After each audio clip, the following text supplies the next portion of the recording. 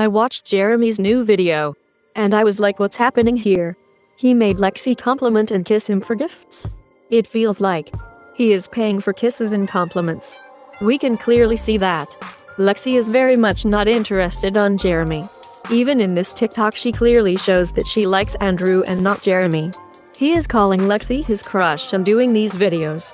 Look what Andrew said. I think Jeremy is going too far. Fans think Jeremy doing these just for views. Lexi and Andrew are making it clear they are dating. Jeremy should just stop acting like he is obsessed over Lexi. Even Andrew's sister confirmed Lexi and Andrew are dating. In a live, a fan commented, "Why you hate Lexi?" She replied, "They're saying that why don't I like her girlfriend, his girlfriend?" She actually called Lexi her brother's girlfriend and confirmed Andrew. Is anyone actually shipping Jeremy and Lexi?